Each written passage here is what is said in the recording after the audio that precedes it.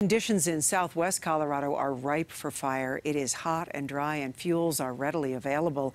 Jamie Leary learned we haven't seen these type of conditions since 2018 when that area saw several large fires.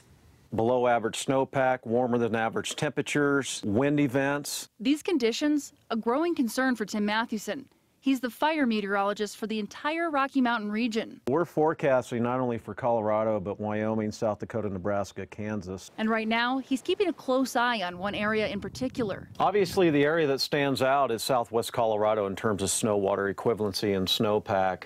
The spring snowpack was low, which means runoff. That did not happen, and it's very similar to what we saw in 2018 with conditions leading up to the 416 fire. He says conditions line up with other significant fire years as well.